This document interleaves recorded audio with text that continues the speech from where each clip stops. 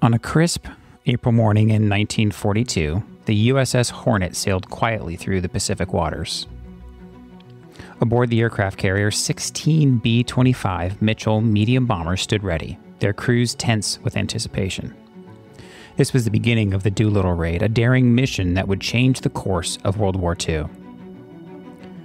Lieutenant Colonel James H. Doolittle, the mastermind behind the operation, paced the deck.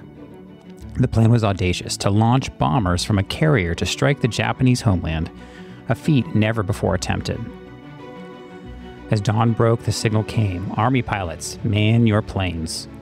With a roar of engines, the first bomber lurched down the short runway, and against all odds, it lifted off, followed by 15 more. As they disappeared into the horizon, the crew of the Hornet held their breath, knowing the raiders faced a perilous journey with little chance of return. Hours later, the bombers reached Japan. They struck military and industrial targets in Tokyo and other cities, catching the enemy completely by surprise. The physical damage was minimal, but the psychological impact was immense. For the first time, the Japanese people realized they were not invulnerable. As fuel ran low for the bombers, the crews aimed their aircraft towards China. Some crash-landed, others bailed out. Many were aided by Chinese civilians and soldiers, while some were captured by the Japanese. Despite the risks, 69 of the 80 airmen survived the mission. The Doolittle Raid, while tactically limited, proved to be a strategic and morale-boosting triumph for the United States. It forced Japan to recall forces for home defense and precipitated the fateful decision to attack Midway, a battle that would turn the tide of the war in the Pacific.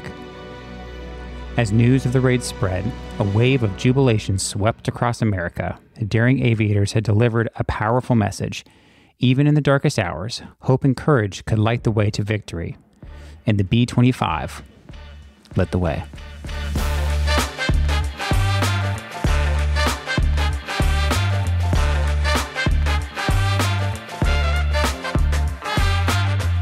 Welcome to Talk with History. I'm your host, Scott, here with my wife and historian, Jen. Hello. On this podcast, we give you insights to our history-inspired world travels, YouTube channel journey, and examine history through deeper conversation with the curious, the explorers, and the history lovers out there. Now, Jen, before we start talking about the B-25 and your experience with the B-25, living history, as we'll say, I do want to say thank you to those who have been leaving us more 5-star ratings over on Apple Podcasts.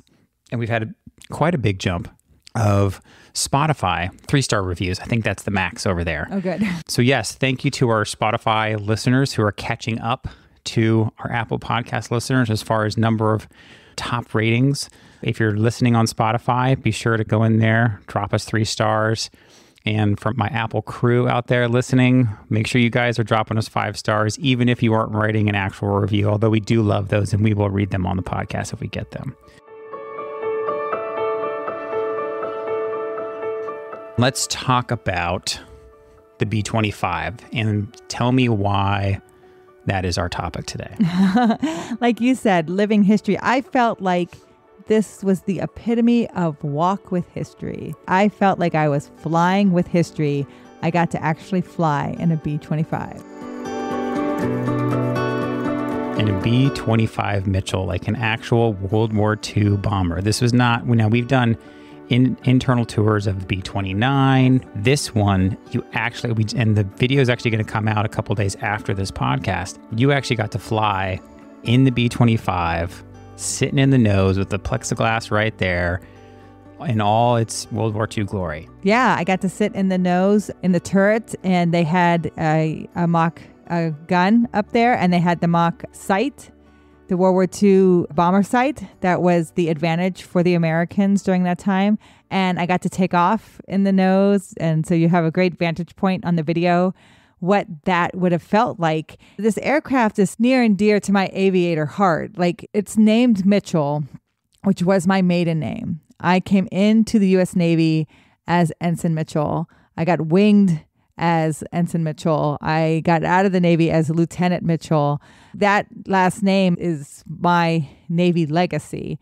And it's named after Billy Mitchell, Brigadier General William Mitchell, who was Air Force or Army Army Air before Air Force was even a thing. Yeah, So Army Air Force. Army Air Force. But he is the pioneer of U.S. military aviation in the regard that an aircraft can shoot and sink a ship. And that's what he proved that aircraft could do. So basically changed the whole idea of military aviation at the time. And really the Navy has a lot to thank for that, because that's what we do. That's why we fly off of carriers, because we are there not only to shoot other aircraft, but really to sink ships. And if you think about it, before that, it was really kind of aerial combat. I think World War I, it was bombing, but over land. Over land. Right. And So they're strafing the ground troops, logistic lines and stuff like that. There wasn't really, like you said, you weren't really thinking of aviation as a threat against a ship on the sea. On the sea. So that's what Billy Mitchell pioneered. And so the B-25 was named for him. So when you talk about the B-25, usually it's followed by Mitchell, B-25 Mitchell. Now, this is a PBJ, the aircraft that I got to fly in. So patrol bomber, and it was a Marine aircraft. So it's painted a silver color instead of the Army green, because the Marines used it in the Pacific. Now, not this particular one, but ones like it.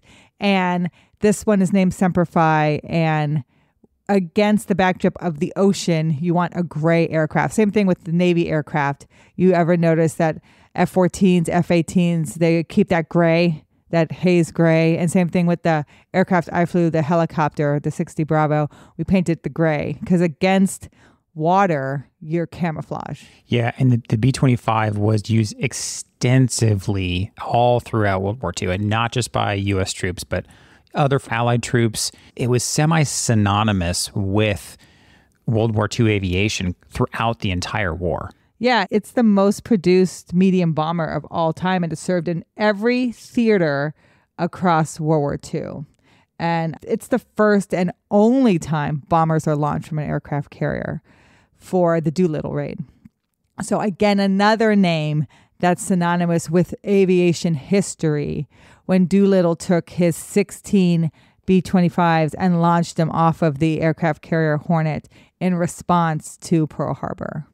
And so every aviator knows what Doolittle was doing to push the envelope.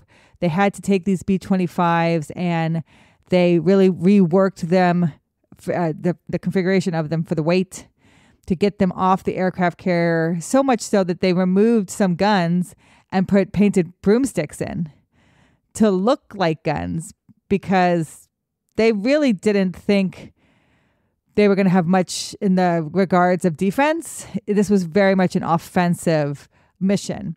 And so even more so, like the crews that signed up for it, it was kind of like, well, what do we do after? And it was like, well, you can go to China, you can go to Russia. Yeah, you're not going to have enough fuel to come back. You're not going to land back on the carrier. And that's, so as we kind of said in the intro, right? One, it was more of a mental victory for the U.S., right? And it kind of woke Japan up. Hey, we can strike you at home just like you hit Hawaii.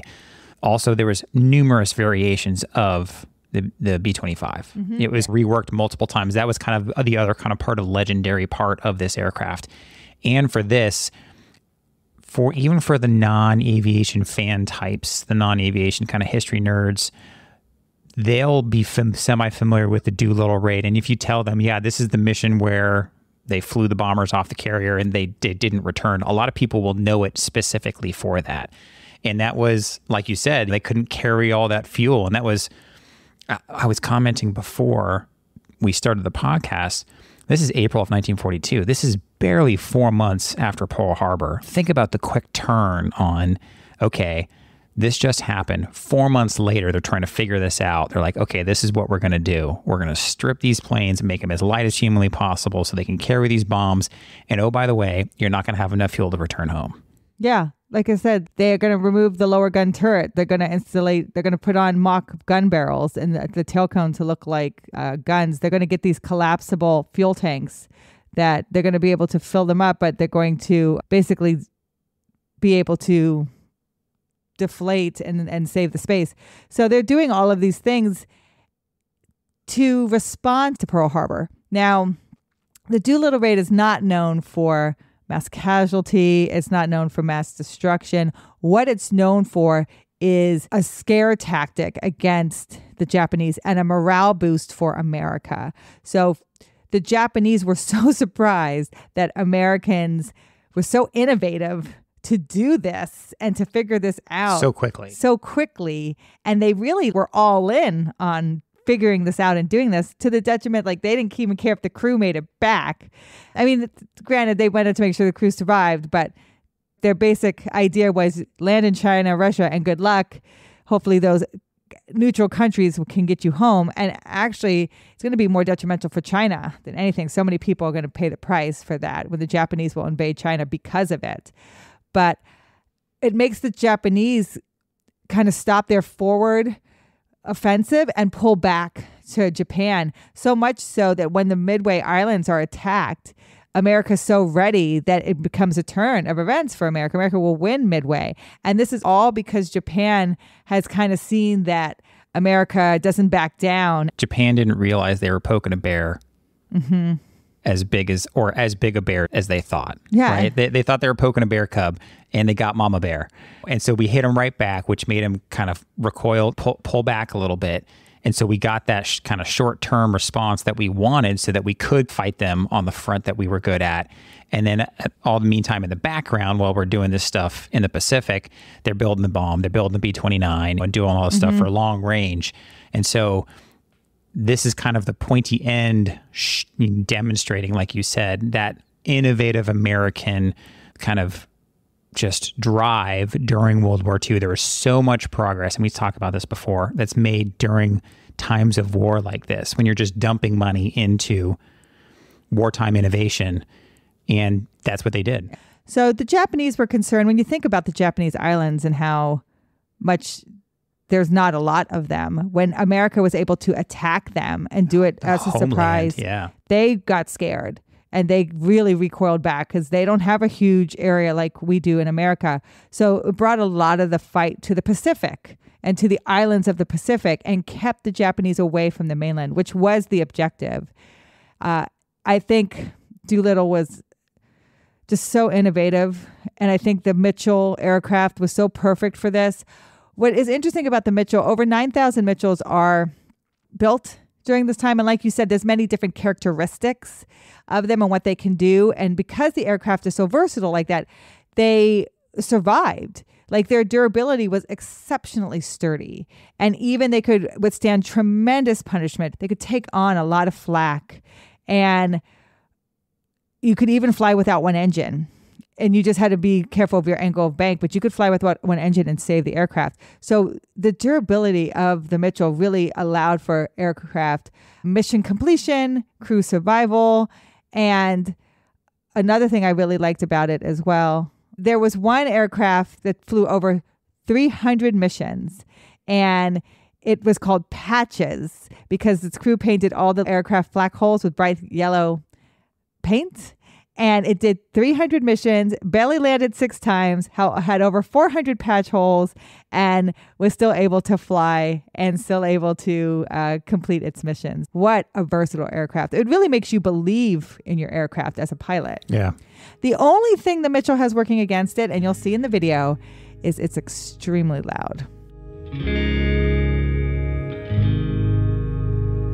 Yeah, if you're listening to this on the day of release, there's a video that we show where Jen got to go out to California, and she was representing a charity that she's working for called Pinups for Vets at this Camarillo Air Show. This is in Southern California area, just north of Los Angeles. Jen was out there, and she had connected with some of the crew from the B-25, from the Semper Fi. That's the name of this aircraft. Yes. So I was at the Wings Over Camarillo Air Show, which is in August every year. They have all these aircraft that come in. It's a very fun air show. And part of what the Commemorative Air Force, the Southern California unit, does is offer warbird rides. These warbird rides program is to build, just camaraderie among the people, teach them about these aircraft. It also funds their projects, funds the restoration of the aircraft. This is the world's only remaining U.S. Navy Marine B-25 PBJ bomber, the only one. To maintain this aircraft is not cheap. And so they offer rides in the aircraft to help fund these missions. and I got to have a flight in one. Now, if you're interested in having a ride, we'll have the information in the show notes. They're always offering rides in different types of aircraft as well. You don't have to just do the B-25. And they're going to different air shows around the country. So then it's not just this particular aircraft is not just in Southern California. Now, I think it's based out of there. But I think they were talking about like they flew out of Texas one time. So they go to different air shows. Look at our show notes. They're there to the Commemorative Air Force. And there's other kinds of old warbirds that are also part of this organization. If you're in the Southern California area, you can go check this out up in Camarillo. Now, tell me a little bit about what you got to do while you were at Camarillo in the aircraft, some of the things that you learned. Give some of our listeners the specifics of what you got to do. Of course, I got to climb around the aircraft. And if you've ever been in a World War II type aircraft, it's very tight. And even to get into the nose turret, I had to crawl through a little tunnel. So if you're going to ride in one of these aircrafts, you got to be pretty agile. You have to climb up old school ladders that are made of metal. And even when I sat beside the co-pilot who gives us a great interview, if you watch the video, it's tight. Now, I always say I have the perfect frame as a woman. I'm about 5'6". I have the perfect frame to fit into the cockpits of World War II. But the men were smaller then. And you're sitting right beside your co-pilot. It's a yoke aircraft, so that's where you have your two hands on the control. And it's static instruments. Yeah, and it's dual pilot. It's dual piloted. And so we were very tight up in there. But then you get to see where the gunners stand, the top turret, the nose turret, the tail turret, and where the passengers sit. And I got a great interview with the maintenance chief, the crew chief as well, teaching me about the aircraft. But one of the things I learned that was so interesting, especially these ones that were used in the Pacific, mostly by Navy Marines, mostly, was skip bombing. Yeah, you talked about that. So that's where you get close enough to the water and you drop the bomb and you can skip it across the surface of the water, much like skipping a rock. And it's much better for destruction of ships to get hit on the hull on the side than to be dropped down on, because bomb drops straight down onto a ship. They might be able to contain the damage. It might not go through the ship. More than likely it will not. And then they can contain that damage. But if you hit the hull of a ship, the side of the ship, you're going to cause a big opening that's going to take on water. And that is the most effective way to sink a ship. So skip bombing was the most effective way to take down the enemy's vessel. That's so interesting. And it always makes me think about what's the first time they ever realized they could do that. And someone probably did it by accident. Yeah, it was probably some Marine. Yeah. Who was like, "Oh my gosh, I'm too close to the water," or "I missed." Yeah. But I did miss. It hit. How'd that hit? I dropped it way away. Did it bounce off the water and go into? Oh my gosh, it's skipping like a rock. You can skip a bomb like you skip a rock. So that means they were probably flying pretty low in order to do that. They did. And that became their official tactic. Wow. Because it was so effective to sink ships. That became the tactic for how these B-25s would bomb in the water. Yeah, that's so neat to hear things like that. You'll only ever figure that out really in wartime, right? They would never try that during regular training. Because if you don't know that it's even a thing, you're never going to train until you're forced into some weird scenario and you got to drop the bomb anyway. So you do it and you're like, oh my gosh. But it was probably the tail gunner that actually saw it skip. Yeah. Probably wasn't the pilot. Right? It was probably the tail gunner sitting in the back, be like, hey, you wouldn't believe what I saw actually happen with that bomb. It skipped across the water, hit it on the side, and that's why it's keeling over now, because it actually worked more like a torpedo. So I thought that was really fascinating. And then you got to sit like right in the cockpit. You were sitting right up front with the co-pilot. And then for actual takeoff, you actually got to sit in the nose. So if you're listening, picture the B-25. And if you don't kind of know what a B-25 looks like off the top of your head, it's your kind of classic warbird look. It's similar to the B-17, but it really has kind of like the dual tails in the back. But it has that plexiglass kind of skeleton-esque front end nose, typically with a machine gun pointing out the front of it. Yes. And so you got to sit right there during taxi and all the way through takeoff. It was amazing. So only one person sits in the front, and they asked who wants to sit in the front, and nobody answered right away. And I was like, I will. And I can't believe nobody was there, because I rode with other civilians who were doing a ride. They're paying for their warbird ride. And so I got to crawl through that tunnel, get up front, buckle in. And like you said, there's plexiglass all around you. It's very reminiscent of maybe the Millennium Falcon when you think of all the glass around your feet, around your sides, around your head. So you can see in every direction below you and on the sides of you and above you. And that was for a nose gunner to be able to see the enemy coming in at all different directions. And so I got to take off from there, which means I'm right aligned to the middle of the runway. So you can see as I take off, we're going right. And then as we lift off and we fly over Camarillo, we actually head out to the Ronald Reagan Library, Presidential Library. That's in Simi Valley. And then we turn around and come back. So it was a perfect flight, probably about 20 minutes, beautiful day. And it was just one of those moments in aviation where I just felt so in love with being in the air and flying. It really was a gift. And of all these years of being a pilot and having the last name Mitchell, I took my oath of office on the day that the Wright brothers flew their aircraft for the first time. And then to actually get to fly in a B-25 from the nose. It was one of those moments as a pilot that it can't be topped. I was very thankful. I was very grateful. And as a historian to know this is the only bomber that ever flew off an aircraft carrier. I just felt so lucky, and I was very thankful that the museum allowed me to do that. Yeah, it was a fun video to make. We've been waiting for a while to make this one. In fact, we've been trying to make this video for well over a year. We had actually had plans when we were still living in Virginia over a year ago to go to the Camarillo Air Show last year. It just didn't end up working out for a multitude of different reasons. And this time, I think we just basically kind of made it happen. I was ecstatic that you got to do that ride in the nose in the B-25 because you had kind of volunteering at the air show. They gave you this ride, and this is kind of our gift back to them, is making this video as well as featuring you.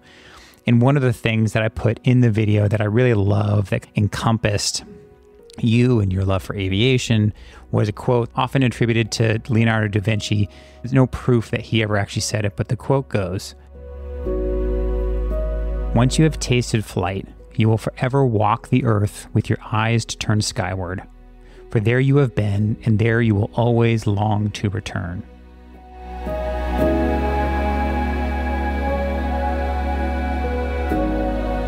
This has been a Walk with History production. Talk with History is created and hosted by me, Scott Benny. Episode researched by Jennifer Benny. Check out the show notes for links and references mentioned in this episode. Talk with History is supported by our fans at thehistoryroadtrip.com. Our eternal thanks to those providing funding to help keep us going. Thank you to Doug McLiverty, Larry Myers, and Patrick Benny. Make sure you hit that follow button in your podcast player, and we'll talk to you next time.